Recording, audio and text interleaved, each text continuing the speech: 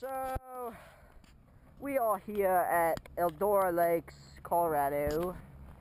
It's a great resort overall. Yeah, it's a great resort. They got some, what do you call them?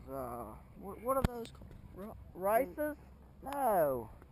Jumps. They got some jumps. Yeah. And, a few of those metal things with the red paint on them. What are those called? I think they're handrails. Handrails. They got some handrails, and they got some plastic boxes, I believe they're called, or something like that. Anyway, it's a great day, and we're going to go down the mountain now.